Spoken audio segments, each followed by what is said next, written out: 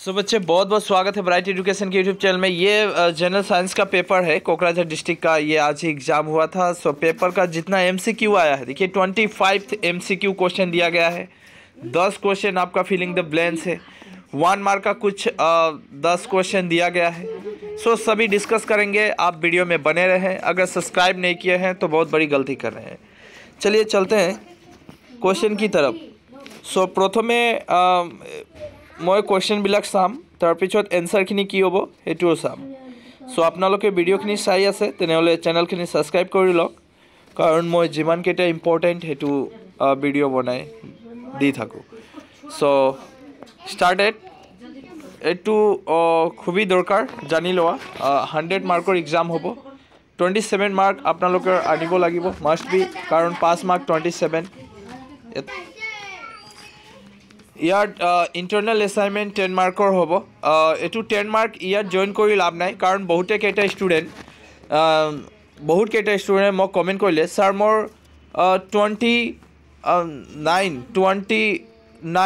28 আহিছে তথাপি মই ফেইল কৰিলোঁ কিয়? চ' এইটো মেইন ৰিজনখিনি হ'ল আপোনালোকে যি এছাইনমেণ্টবিলাক আছে সেইটো মাৰ্কখিনি আপোনালোকে জইন কৰি আছে। এইটো নহ'ব।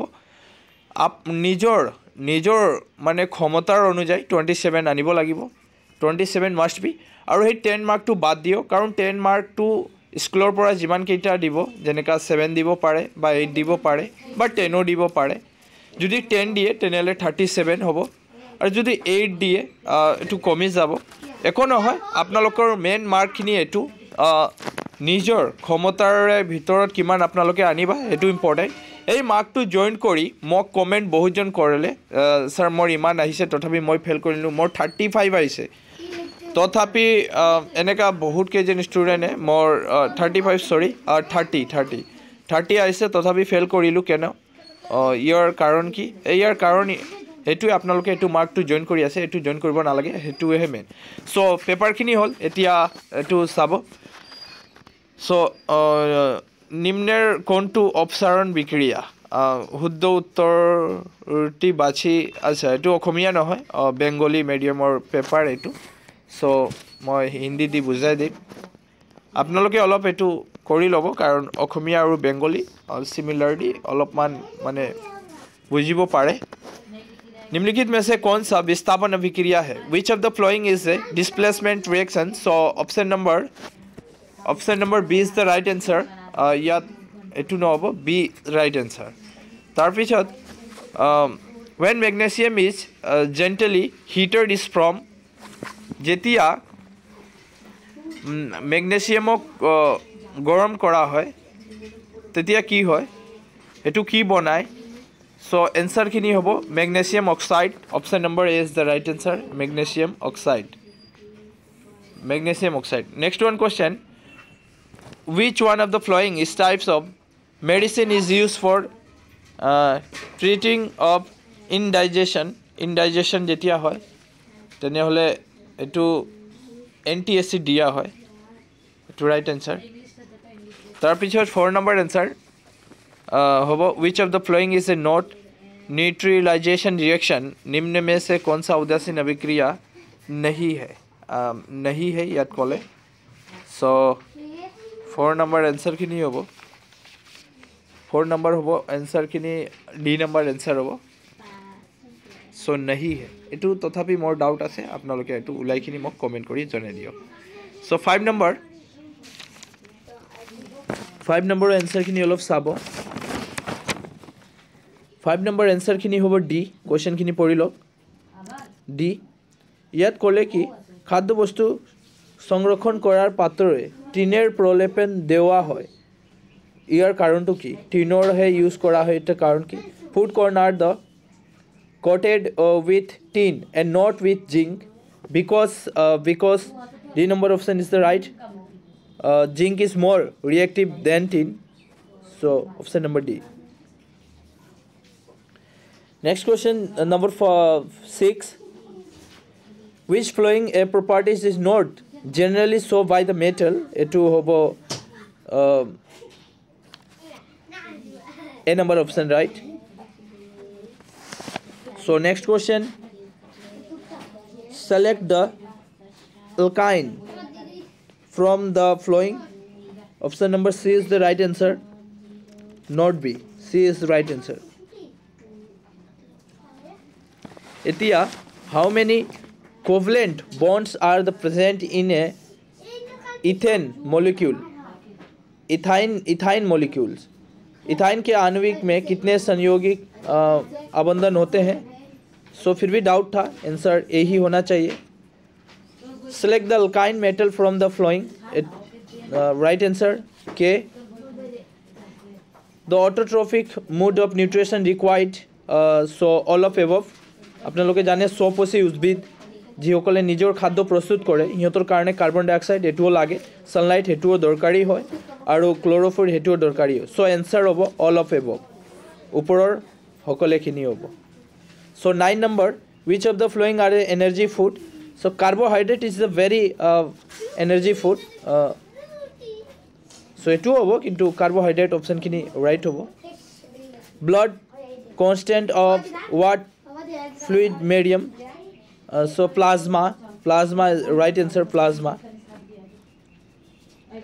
Which of the following is a plant hormone? Insulin নহব আৰু thyroxine নহব, estrogen এটো তো পুৰুষৰ ভিতৰত এটো নহব, এটো তো ইনসুলিনৰ যিবিলাক মধুমেহ মানে যিবিলাকৰ সুগাৰৰ বেমাৰ তেনেহলে ইনসুলিন দিয়া হয় আৰু আমাৰ এই পাকস্থলীৰ ভিতৰত ইনসুলিন নোলায়, এটো নহব.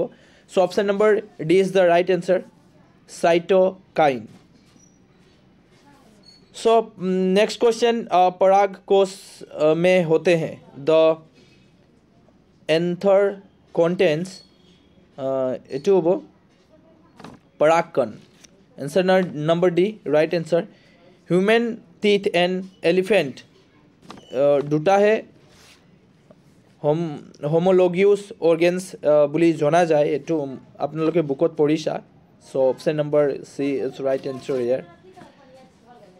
The image formed by the convex mirror is always, so answer yet এটোৱে right হ'ব, virtual and आभासी एंड छोटा, यही होगा. नेक्स्ट क्वेश्चन पे चलते हैं. Which of the following lens would you prepare for use while reading small letter found in dictionary? So convex lens use করা হয় ইয়াত convex lens কিনি হ'ব, option number C, not concave. convex lens use করা হয় 5 cm. The laws of reflection of light are valid for. प्रकाश के परावर्तन के नियम किसके लिए मान्य है? एटू অল ৰিফ্লেক্টিং সাৰফেস যিবিলাক হ'ব তাত আমি মান্য বুলি ক'ব পাৰোঁ, কাৰণ খালি দৰ্পণত মান্য নহয় আৰু. The change in a focus length of a eye lens is caused by the action of the अभिनेत्र lens key focus दूरी में परिवर्तन किया जाता है. Option number C right answer.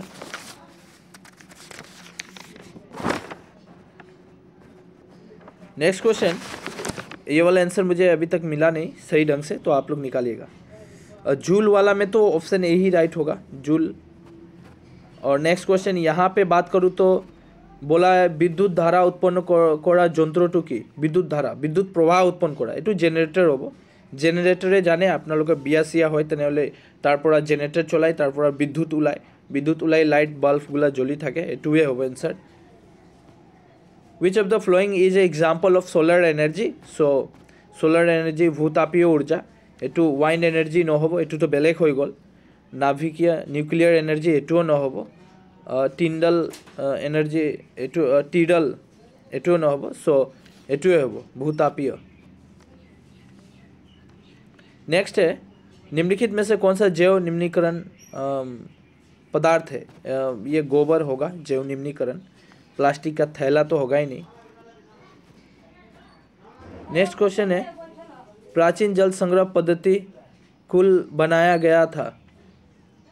ये अभी तक मुझे नहीं मालूम है, तो और मैं बस क्वेश्चन को अब दिखाना चाहता हूँ. सो जिमान केटे क्वेश्चन और खाली ठाई दी आसे मैं एटू देखुवाई दी आसो, আপোনালোকে এটু ফিল আপ কৰি পঢ়ি ল'ব, কাৰণ এনেকা কোশ্চেন বনাই আছে এক্সামিনাৰে.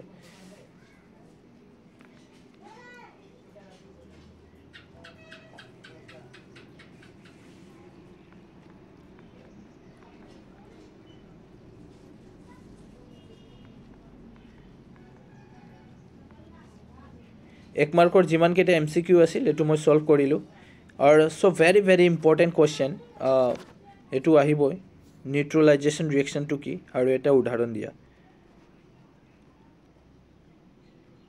पाचन एंजाइम क्या है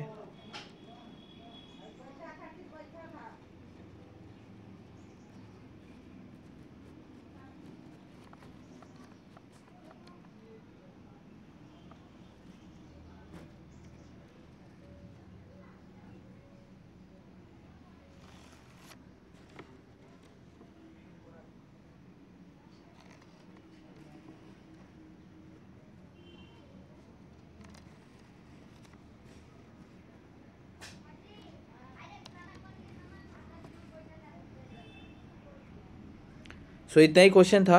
आई होप कि आप लोग वीडियो देखें हैं, अच्छा लगा होगा। MCQ सॉल्व कर दिया मैंने। आप लोग का भी पेपर है तो मुझे भेजा कीजिए, मैं उसका भी वीडियो बना दूंगा। सो बहुत बहुत धन्यवाद जो भी पेपर भेजते हैं, बहुत सारे स्टूडेंट पेपर भेजता है और आप लोग भी अपना एग्ज़ाम का पेपर दें मुझे। और जो भी समस्या है, जो भी प्रॉब्लम है वो कमेंट करके जनाएं और चैनल को सब्सक्राइब करना बहुत ज़रूरी है क्योंकि यहाँ पे इंपॉर्टेंट वीडियो ही मिलता है और आपको गाइडलाइन दिया जाता है पूरा परफेक्ट। और वीडियो को लाइक नहीं करते हैं, वीडियो को लाइक ज़रूर कीजिएगा।